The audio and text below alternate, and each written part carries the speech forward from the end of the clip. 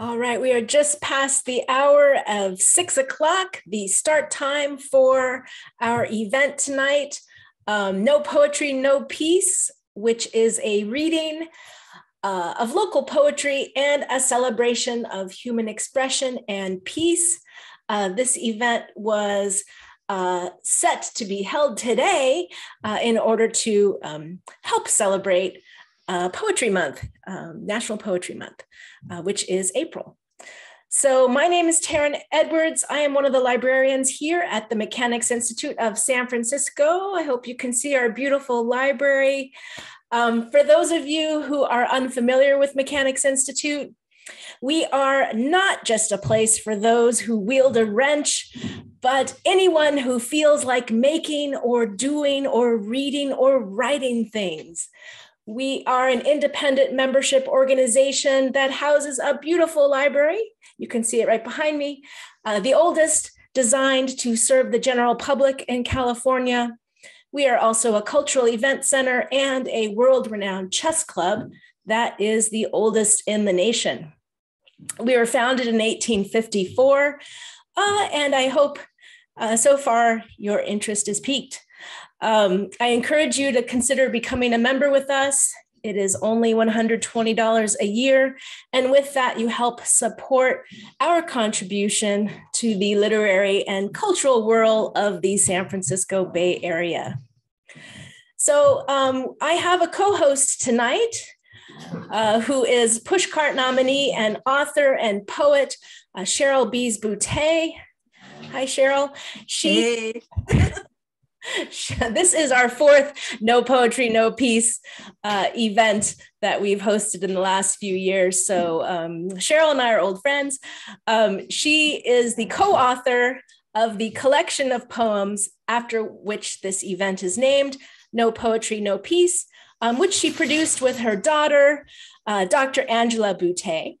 And Sheryl has selected the poets who will be reading tonight. And she also is the author of the novel Betrayal on the Bayou, and you will find all of her published work at the Mechanics Institute's library. Sheryl is invaluable not only to me, but to the community at large of Mechanics Institute. She helps me with our monthly writers event, the Writers Lunch, and also host fun times like this one. So thank you so much, Sheryl, as always, for volunteering your help, helping me and all of us keep our community not only writing, but reading the good stuff. I appreciate you so much. Oh, Taryn, you're gonna make me weep. Thank you so much. That's such a wonderful introduction. Well, I got inspired. You know, I had to keep talking because my dogs actually burst through the door right when I was talking. Anyway, before you take over officially, I just want to tell our guests, thank you so much for coming tonight. We are using the webinar version of Zoom, which means it's completely normal for you to not see yourself. Only our poets will be visible tonight. I also wanted to encourage you to use the chat space to comment or congratulate our poets. I will be posting the links to their individual websites there and also engaging with you throughout the event. All right, Sheryl, I think maybe we're ready to enjoy some poetry. What do you think? All right. Sounds like a plan. Thank you so much, Taryn. And thanks to the Mechanics Institute for having us again with these wonderful poets we have tonight. And thank you, all of the people in the audience who have joined us tonight. I just wanted to remind people that this is National Poetry Month, and that is one of the main reasons that we're here. And this evening, we gather with a group of gifted and wonderful poets under the banner of No Poetry, No Peace. And I'd like to open this bountiful reading with a couple of quotes. Poetry is an echo asking a shadow to dance. Carl Sandburg. And another, poetry is language at its most distilled and most powerful. And that was Rita Dove. And tonight you're going to hear beautiful, beautiful things that these poets have created out of their imaginations and experiences that I know you will remember long after this night of poetry has ended. I would first like to introduce our first poet, Karla Brundage. Karla is the author of 2 books of poetry, including Swallowing Watermelons, and co-author of Mulatta, Not So Tragic. Her work as editor and publisher for Pacific Raven Press has included anthology authors in the Bay Area, Hawaii, Ghana, Nigeria, and Kenya.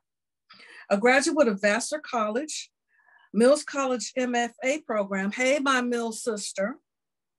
I'm going to be a Golden Girl this year, by the way. And San Francisco State Clinical Schools Project. Karla is host of Ugly Beauty Poetry Series and founder of West Oakland to West Africa Poetry Exchange. And I also want to just add right quick, I was honored to be one of the contributors to the Colossus Press Home Anthology that Karla did along with her partner, Sheryl Bize-Boutte. Ladies and gentlemen, Karla Brundage. Thank you, Sheryl. I'm gonna dedicate the whole reading that I do tonight for poems to Justin Pearson and Justin Jones of Tennessee.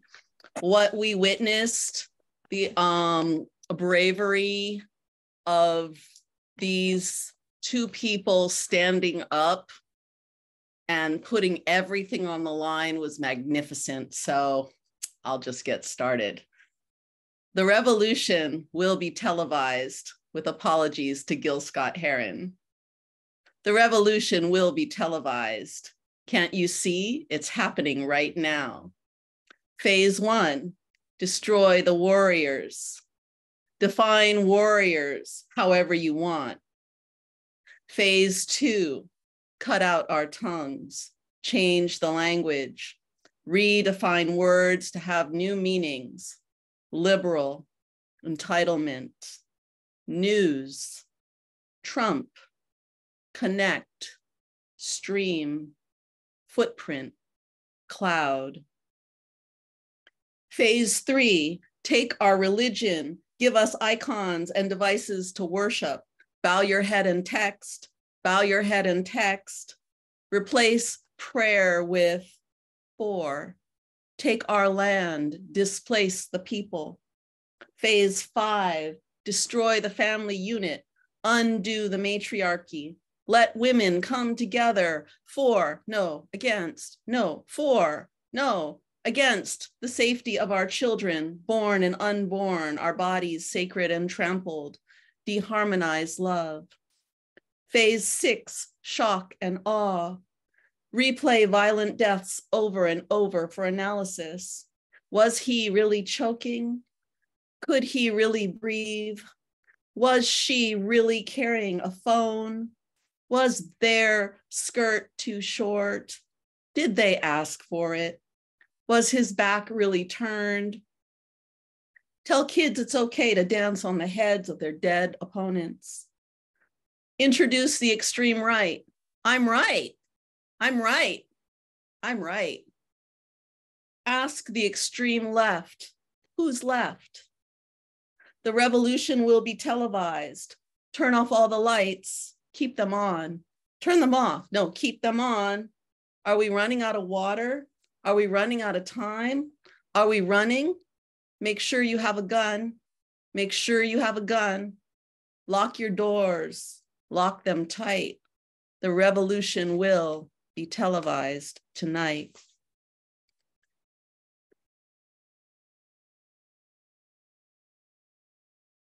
Why do Black people protest? Black people have always fought for this country, fought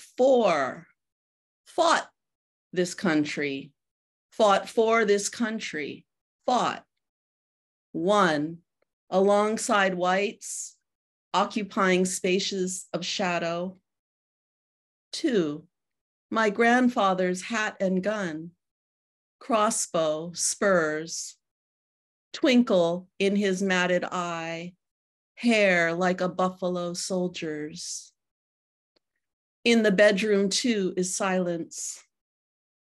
The stop, the choking gall to aspire towards light. Of course, a synthetic illusion of freedom. Please hold my blistered hand, love. Open the door. There's a baked ham on the front table. But to sacrifice my happiness to hatred, what for? Am I obligated to pay price paid so many times over? Arms weary from carrying the signpost, pinched nerves in the back of spine. I am a woman. This is a new poem. I just wrote it. It's yet untitled, but it's about my students. I'm going to call it Ghosts for now. My classroom is an intimate place. Apathy-filled backpacks, faces hidden under black hoods, masked sorrow. A hand may raise, a question posed, a comment dropped. Little L comes into the room, his bravado bearing back-breaking anger. Lithe and limber, he cannot allow his body to rest in a chair. Up and down, each minute, he paces the classroom, offering a laugh, a curse, a shocking moment of brilliance. Of course he can quote Sojourner Truth, but why should he when his identity no longer exists and truth could be an illusion? He knows Black men, including his father, tossed up like clay birds for target practice.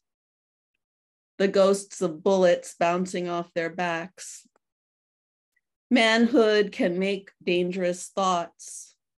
A journey in a classroom where what is reaffirmed is his invisibility. Revenge comes naturally. It always has. He knows that to be a victim is to not seek revenge. For a moment he sits, writes out a few lines of a poem, crumples it up, tosses it across the room, daring someone, anyone to read it. Our eyes lock. Pick it up. The answer is a slow, deliberate lean, a taking back. There's a shrug, then a hoodie raised. Tension in the room condenses, windows frost. All the other students suddenly are quiet, focused on their writing. I turn my back, the ultimate sign of trust, and continue to write on the board. He stands and with all of his young man's voice asserts, I need to use the bathroom. Sure, I say, not turning around. And when I do, he and his crumpled paper are gone.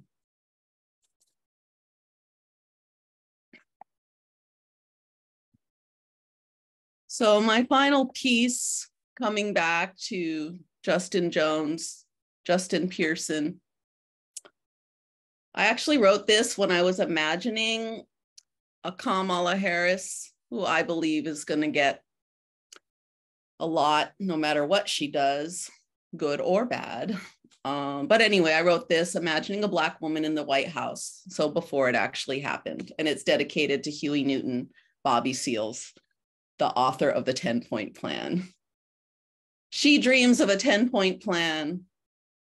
1, the brutal killing of Black children must stop. 2, children are not meant to be hungry. Give us lunch and freedom. 3, schools that teach self-determination and community. 4, employment is a right, not jails, close them and stop police. 5, wars of aggression that support unjust laws in this land. 6, we need bread, education, just peace, control of news. 7, technology should make healthcare completely free. To we. 8, demand prison reform to so-called crimes under unjust laws. 9, to carry arms to protect ourselves and power to determine. 10, our destiny is not robbery by capitalists, but unity. Thank you. Wow, Karla. I think you should package up that 10-point plan and send it to Vice President Harris. I think she would get some use out of it. Wonderful, wonderful poetry. Thank you so, so much for being here with us tonight and sharing all of those wonderful things. Next, I'd like to introduce Sandra Wasil. She's born in San Francisco. Sandra has lived most of her life in Alaska, involved in dog mushing as a kid, mountain running as an adult, raising her 2 sons, and having a long career in adult and vocational education. She served as managing and poetry editor of 14 Hills and co-founded the Bay Area Generations reading series. And that's where I met Sandra, in that wonderful, unique way of presenting all kinds of literary art with intergenerational partners. And she hosted this multi-generational reading series continuously for 7 years, from 2013 to 2020. Her first book, The Dream That Is Childhood, a memoir in verse about growing up in the territory of Alaska during the 1950s, was recently published by Cirque Press. Please welcome Sandra Wasil.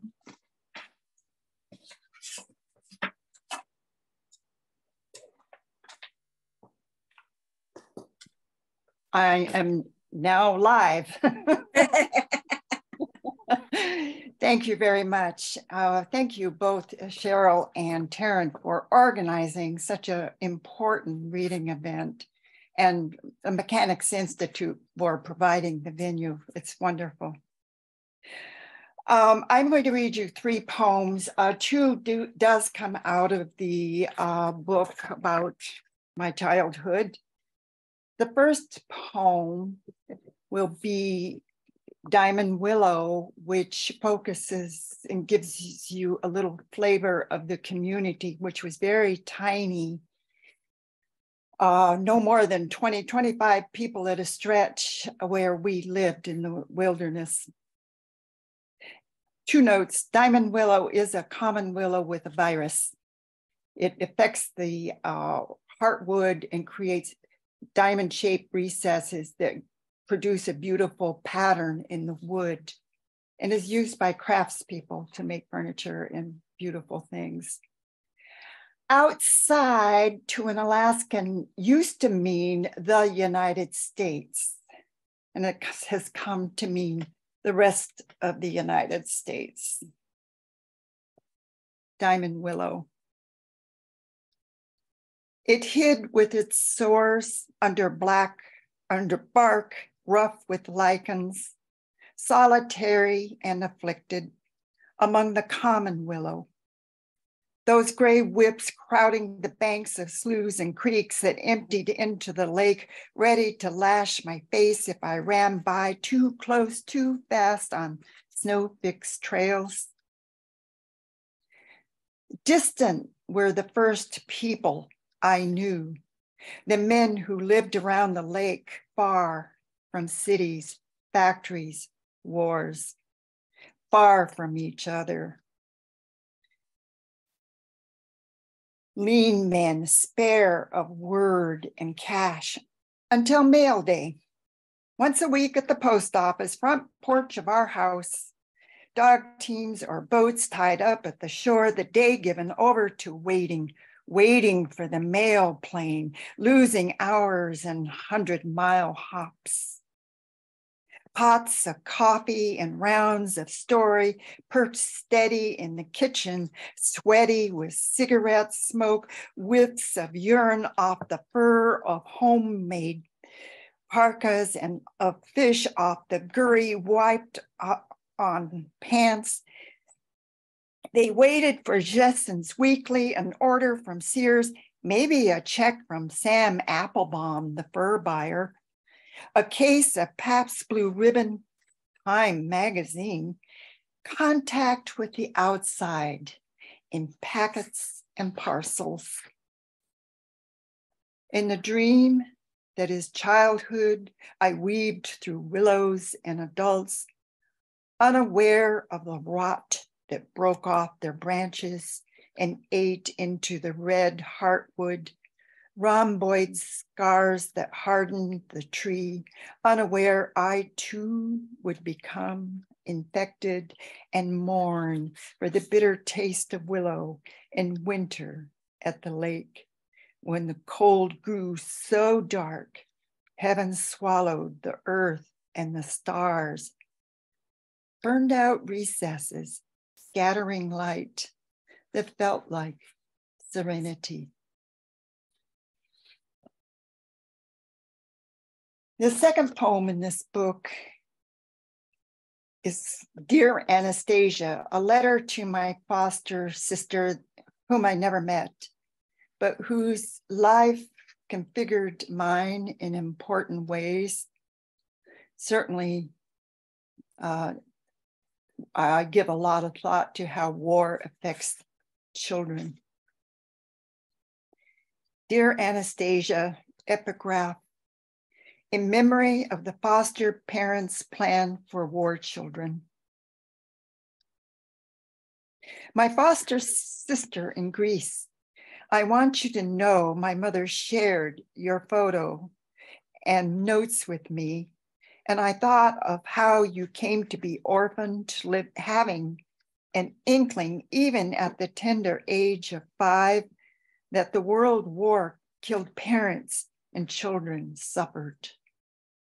Now I wonder how much my parents choosing to foster you stemmed from the loss of their son to an institution. Such gesture, instinctive to mending their personal wound, knowing their funds to sponsor you helped mitigate such pain of separation that parent and child feel, whether temporary or forever. I don't know if you were an orphan at all, or made destitute by whatever happened in Greece during the war. But I have learned it was the communists who helped the Americans gather the intelligence that ended the war in Europe, the Greek government having been compliant with the Nazis. Whatever happened there, the country and people paid a price. Whatever happened to you, I consider from time to time. I thought once you might be adopted. I heard those words spoken by my parents. You would come to live with us and we would be sisters who played with one another, but you never climbed down the steps of the airplane, landing weakly at our tiny airstrip. And my parents had other babies. The youngest, the sister I felt had been promised to me. You know, Anastasia, maybe you were considered before my brother had to leave us. Perhaps the impulse may have been pure as any human impulse can be. And the failure to adopt you gave us the toughness to weather our loss. Knowing you existed spurred on my love of Greek myth, and I imagined we were sisters in distant time, a personal myth I remember whenever I pass as Greek.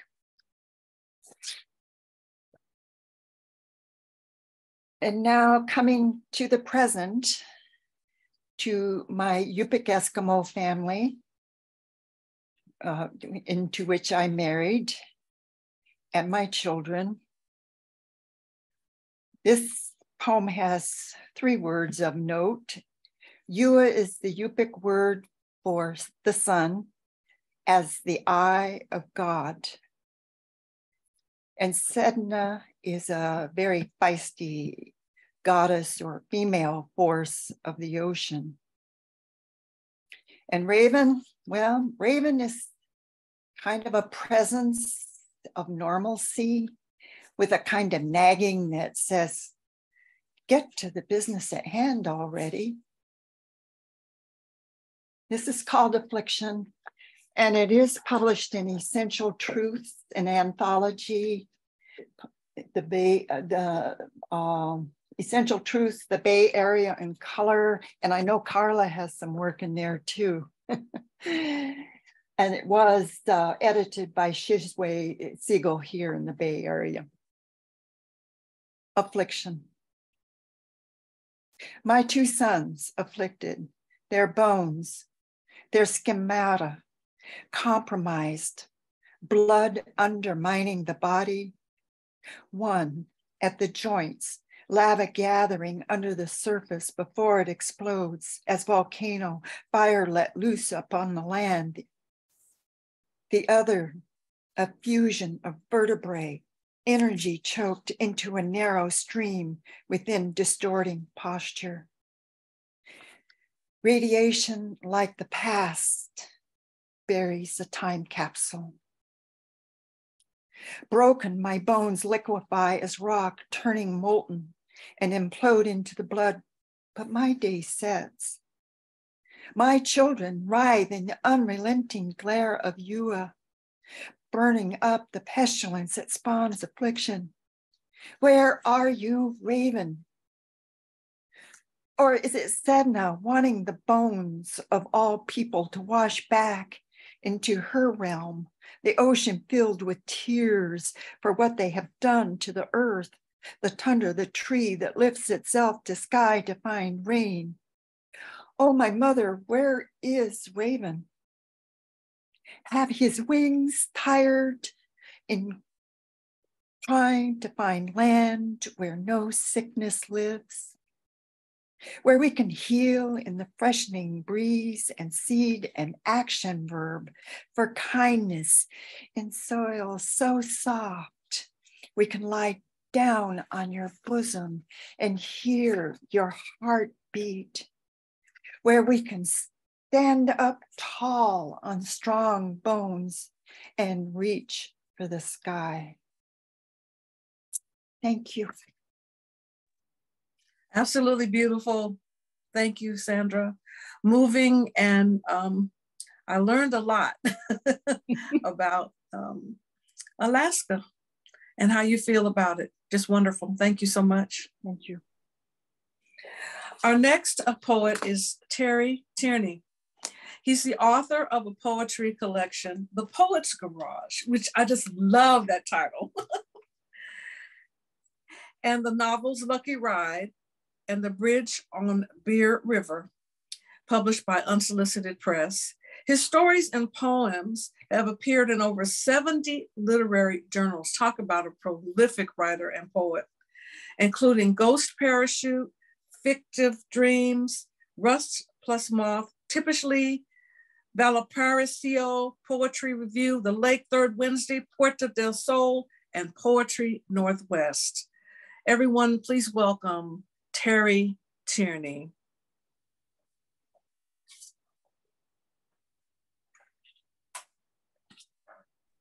Sorry, I had to unmute. Thank you, Sheryl. And thanks to the Mechanics Institute and Taryn for putting this program together with Sheryl. And also want to thank Karla and Sandra. I really enjoyed listening to your poems. Thank you very much. So I'm going to start, since it's Poetry Month, I'm going to start with a poem that's about poetry from my book, The Poet's Garage, that Sheryl mentioned. And this poem is based on a true story, although there's quite a bit of poetic license involved in the telling. The poet's garage. When the policemen come to arrest me for forgery, I hide out in the garage where I learned how to write.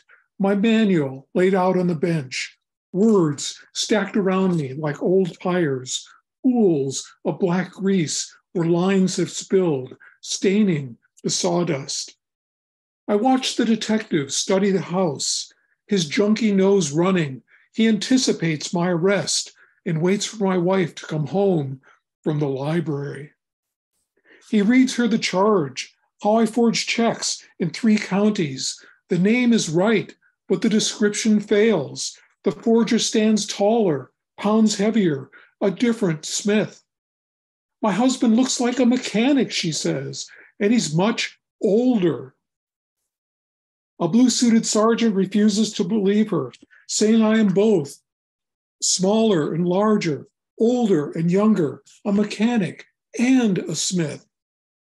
Look in the garage, she says, modifiers hanging on nails, the cardboard box of active verbs, the files of proper nouns. No signatures remain, the author gone, only the spaces where he worked.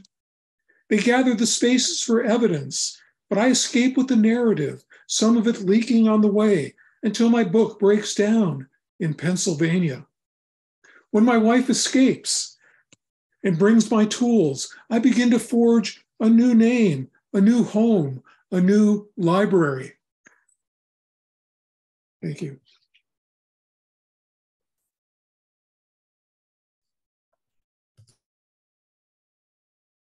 This next poem recalls my childhood. It's called Blue Jay. Blue jay lances down from red maple, squirrel darting in retreat, clutching phone line, ducking for cover. I sense the airborne threat, trying to pick cherries, a boy with courage only for groundfall. The blue jays screech and swoop, protecting even rotten fruit. I fill the bird bath to distract him. His sharp beak and talons claim cherries and water, staining the basin red with skins and pits. My family moves to a new home, then another, each house white, a 3-bedroom ranch where blue jay perches in the backyard tree. Redwood, box elder, catalpa, spruce, blue jay always the same. It was years before he found me here, my own ranch house, my cherry seedling. When he lights on my windowsill, I know what he will say. Every move disturbs his nest. There's only one house, one tree, one blue jay, the color of sky.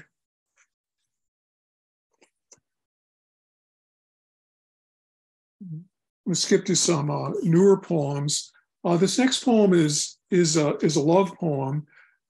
However, I need to give you a warning if you don't like descriptions of human dissection, but just remember it's really just a metaphor. Psychotherapy after dinner. When she unzips her sweater, her lungs spill to the floor, still humming the soundtrack of our dinner conversation, our sticky choice of dessert, how we tasted the pollen in honey, the way she knitted the carnation on her pocket, a finer yarn tacking the blossom, like veins connecting her stomach as it slides out between the flaps of her jeans. Then the long trails of intestines, slippery serpents smelling of souls, the salmon and wild rice, the wine. I worry about her gentle heart, whether it can take the pressure, the jarring fall to hardwood, but it purrs between her womb and her fertile lobes of brain. Her long legs and slender arms detach and curl around her organs, and her ribs pull away like butterflies until only her spine stands hanging, an empty hanger bent straight with nothing left to stretch, collapsing beside her shoes. From her warm pile of blood and flesh, I feel her fingertips emerge, crawling up my ankles, past my waist, to my own peeling hand, helping me unbutton my shirt.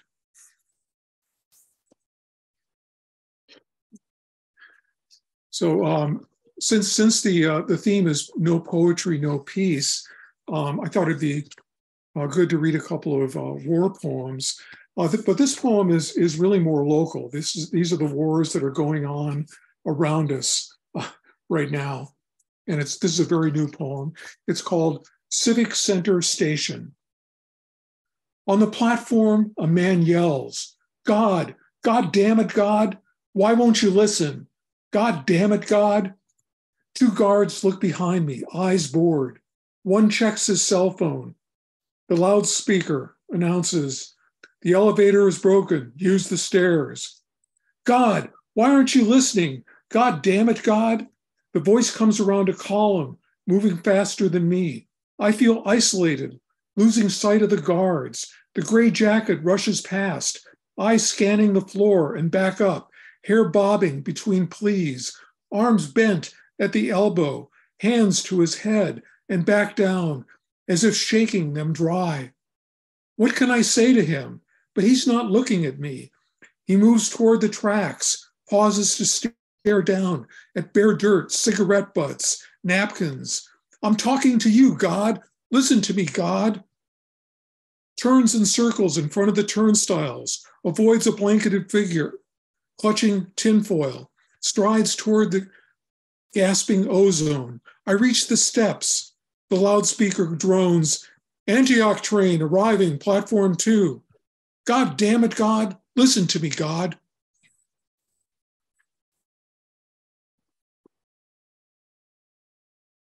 This next poem I owe to my son, and when he was very small, and it's a little bit more of an environmental poem after that last one.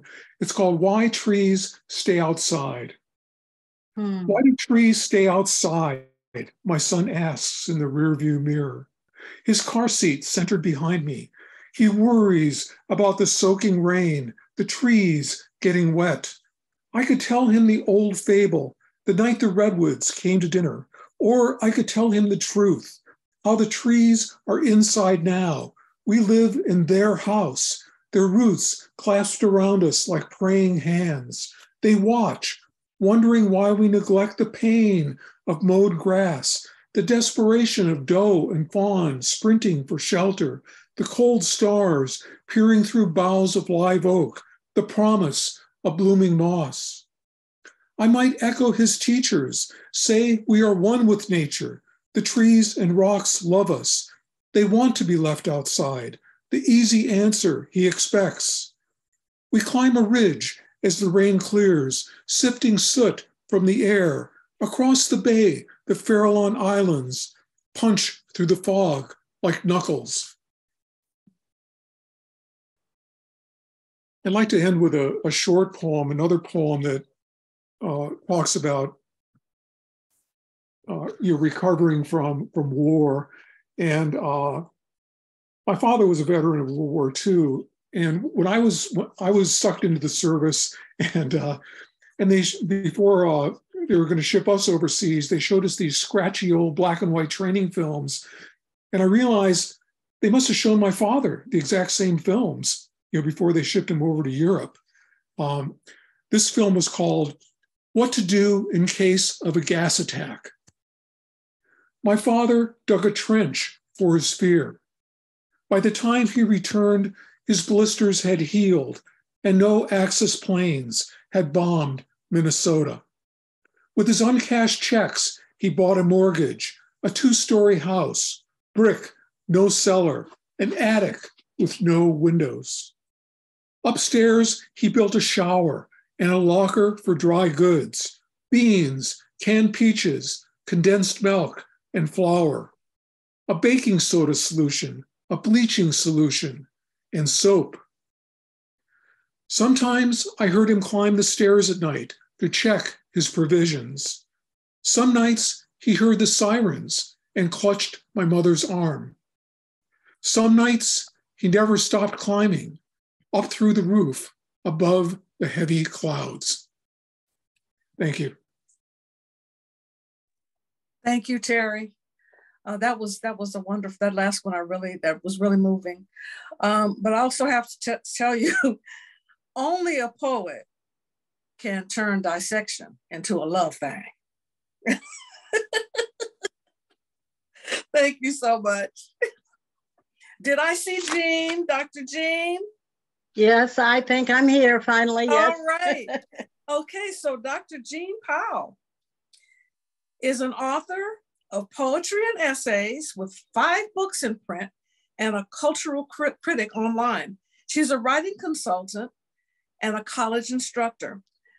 Jeanne Powell's poems have appeared in several print and online journals, including Essence Magazine, Haight-Ashbury Literary Journal, and her poem Next Time won first prize from the Detroit Writers Guild in 2002. Please welcome Dr. Jeanne Powell. Good evening, everyone. And I do apologize for being in another time zone in my mind. I'm going to start with a short poem about American history. For those who never liked history, I've condensed the civil rights movement into 1¼ pages. If the shoe fits. Buying a new pair of shoes, second nature, nothing to fear. Get on the bus, sit next to the driver, walk into the mall, find a comfortable chair, signal a clerk, wait for the right fit. Piece of cake, easy as pie. My father, he bought shoes through mail order, Sears Roebuck's wish book, because you couldn't try them on in any store he knew. Guess somebody heard about it, finally did something. Capitol Hill, the White House, maybe the Supreme Court. Suddenly, you could go downtown, walk into retail, sit on a Naugahyde chair, and try some on for size. One thing, though, nobody told the tight-lipped clerk about service with a smile. Imagine, if you will, dressed in your best brown skin and shiniest braids, trying on patent leather and Mary Janes under the flinty gaze of one who last visited your neighborhood in the moonlight, dressed all in white. America, where all things are possible.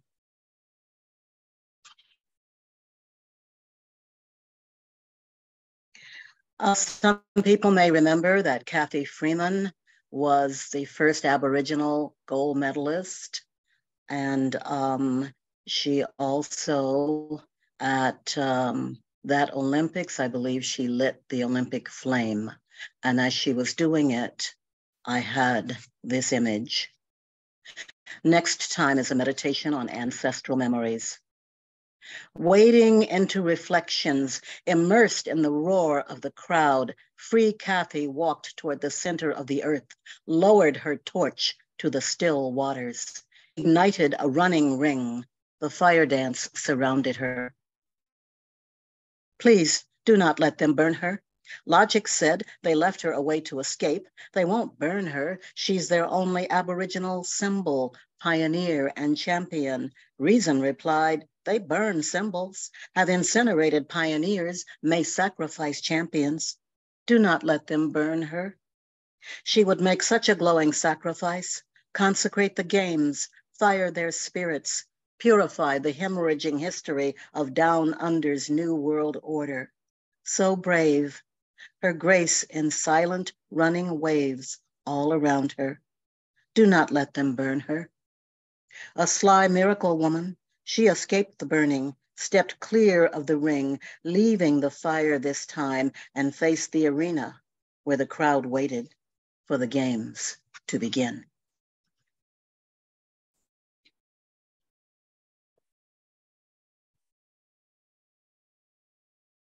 We live in challenging times. This is called the noise of tomorrow. Look, I don't know how I got here. Some celestial contract in the Akashic records, or a spacecraft ran out of fuel, whatever. There may have been some colossal misunderstanding back in the day, an angst-ridden war among the gods. 1 minute we are progressing on a picture-perfect planet, and the next millennium or two, we are at each other's throats in constant mesmerizing warfare. I'm telling you, I honestly don't know how I got here. And about those 5-year plans and 10-year plans, do you seriously believe I ever thought about either option? I'm here by accident, remember? There was no grand design, at least none that I'm willing to recall. Did my planet disintegrate like Krypton? Or my magical island disappear into the mists when faith took a holiday? I'm the lady of the lake without my Avalon, or the last temple priestess after the collapse of Atlantis. How on earth do you expect me to plan for tomorrow? It's too noisy here. Too many people with no room for dignified retreats where you wander alone on an icy, wind-swept shore. Babies are crying for lost mothers. Mothers are crying for disappeared children. Women are widowed for profit, and the old are without wisdom. Look, I did not bargain for any of this. As a matter of fact, I may not have been allowed to bargain at all. Some bearded guy holding tablets written in stone, an oracle or two from a cave in Greece. Will I ever get a recount of any votes, an appeal to a higher court? The noise of tomorrow is here today, and I need earplugs and a game plan and a witness. Can I get a witness?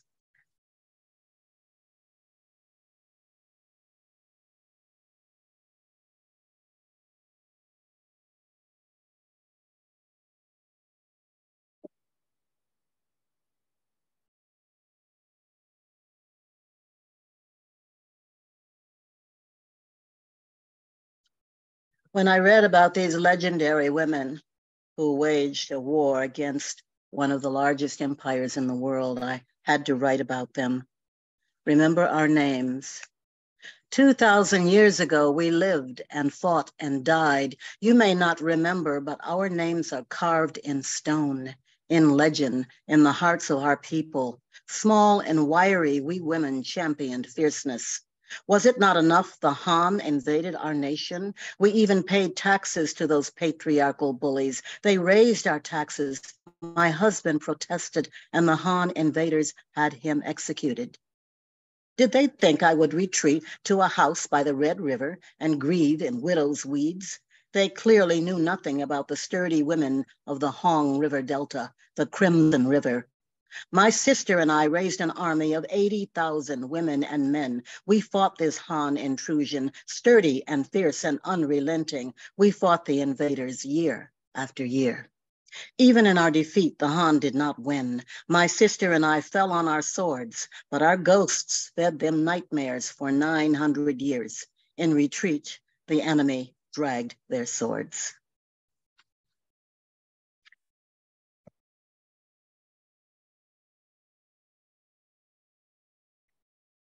When young men and women join the military, they sign a contract.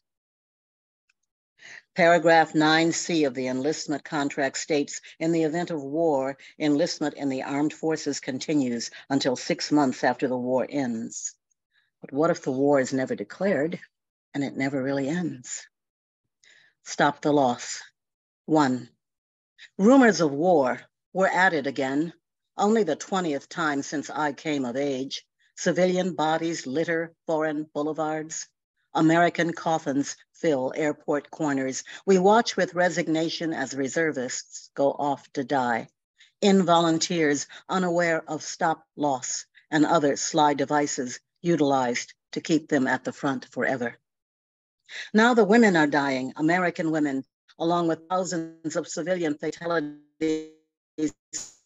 consecrating battlefields in Afghanistan, a land so ancient that time has forgotten. You're the ones I'm speaking to. Easy to overlook the loss of women unless you see through patriotic headlines into underfinanced corners of your TV screen at 2 in the morning. Look closely at photographs ending the news hour on PBS, and you'll see lipstick traces and locks of hair under military headgear with names like Emma and Maria confronting you in silence. That's how you tell. Of course, you only see those photos after they die and next of kin are notified. What did they hope to achieve, these women? To serve well and support their families. You read about the Native American Marine, single mother on a reservation whose death so far away left 2 children with only grandparents to care.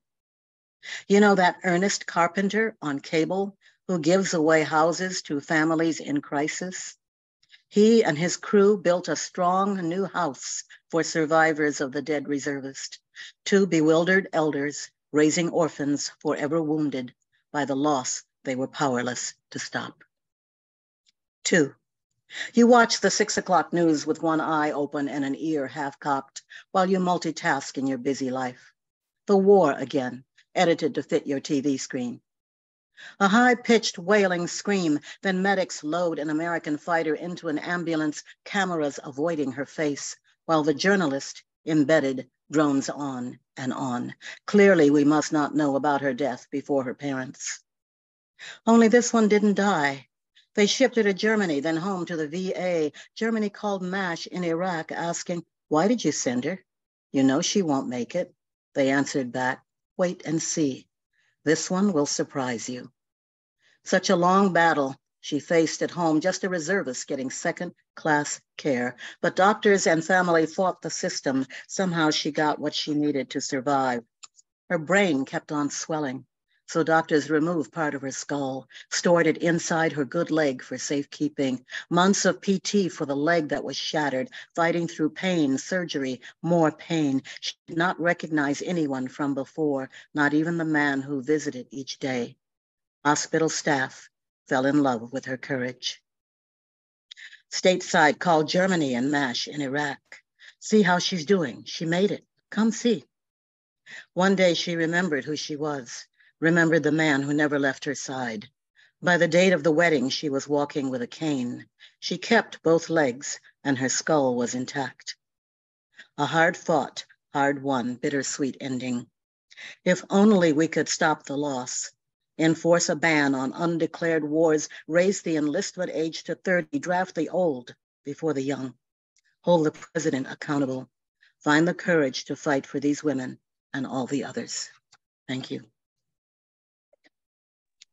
Thank you, Dr. Powell. The span of time, historically rich, contemporary, always lyrical and beautiful. Thank you so much. Appreciate you. Appreciate you being here. Thank you. I will add my voice now with a couple of poems. This first one is from my childhood. And it's called "You Could Not See Us" from Russell Street. And Russell Street is a street in Berkeley, the town where I was born. You could not see us from Russell Street. 2 blonde and blue-eyed, 1 brown and braided, 2 houses on the same lot. Daily we toddled down the facing porch steps to meet in the middle of the concrete driveway, to play and run and scream and run, chin sticky with the results of the candy necklaces and juices of fresh pineapple. Eyes covered with matching red-framed sunglasses from trips to separate beaches. But you could not see us from Russell Street as we hopscotched and jump roped and spun and spun. No notice of 2 getting redder and 1 getting browner as we laughed and giggled and danced, eating bologna sandwiches and drinking from each other's cups, skins not included, invited, observed, except when wounded. But you could not see us from Russell Street, where we knew nothing of difference or lack of joy. We loved what we were to each other. It was more than enough.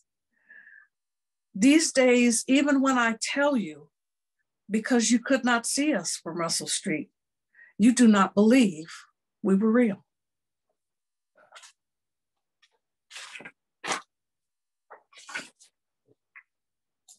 This next one I'm dedicating to the earth because we also have Earth Day this month, and it's called The Big Breakup. You named me Mother Earth, and in my last days, I look back and wonder, if you had believed I was a man, would you have respected me more? Would you have treated me like the devoted caregiver taken for granted, thinking I would always be here because mama always got you, even when you slowly and deliberately break her heart? I have come to know you like the indifferent children you are, greedy and uncaring, where those among you with the loudest voice and the biggest bag of coin silence those who want to save me. You shake my core, producing unnatural fire. My heat does not subside. My tears evaporate. I only imagine I can cry. Gone are my seas of clear aqua calm, debris clouds reflection of the exploding stars, melting in my fever, freezing in my chill. I am starving and seeking the sweet breath that is no longer there. I choke on my dryness. I drown in my wetness. My greens are dust. My browns are mold. I am toxic to life. My rancid smell repels. I cannot control my bowel. As I spill over into the unknown and places where my wardrobe no longer fits, I am naked and alone, stripped of my riches as flames rage across my belly, with misplaced rain steaming from my head. Poison droplets swipe right across my chest, landing at my center. I give birth sporadically in strange places where some things do not belong. There was an order here. There was a freedom. There was a love. Openings for new beginnings. The portal is closing. My feet are missing. My soul is heavy. Movement is an elusive dream. I have grown tired. I must rest my soul by leaving you. If enough are left who really love me, you may find my hiding places while the sun continues to reveal and the moon lights the empty dark. And this last one,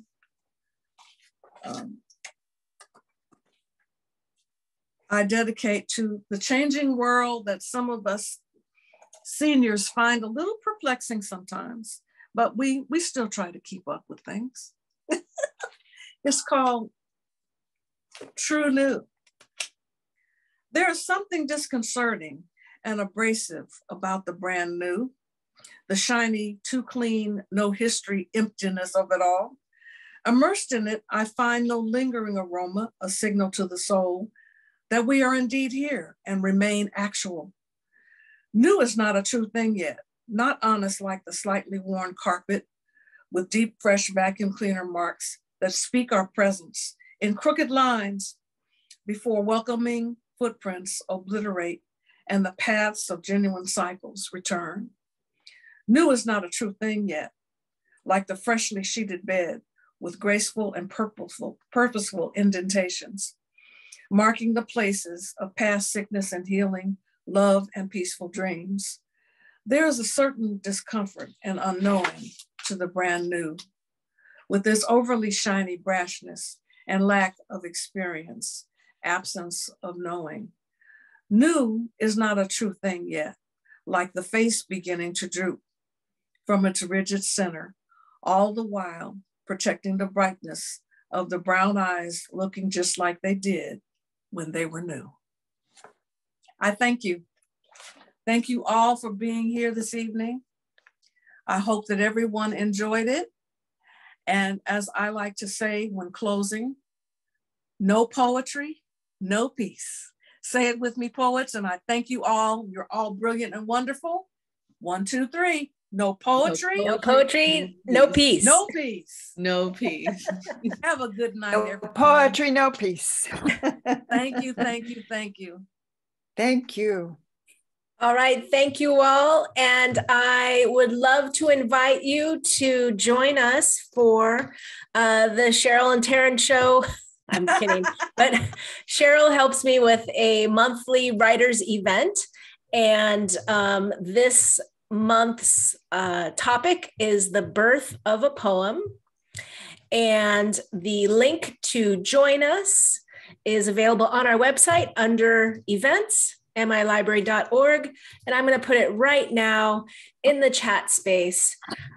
So you can join us if you like. It's a Zoom event on Friday, April 21st at noon. And we're going to talk all about how poems are born. And Dr. Jeanne Powell will be one of the speakers at that event.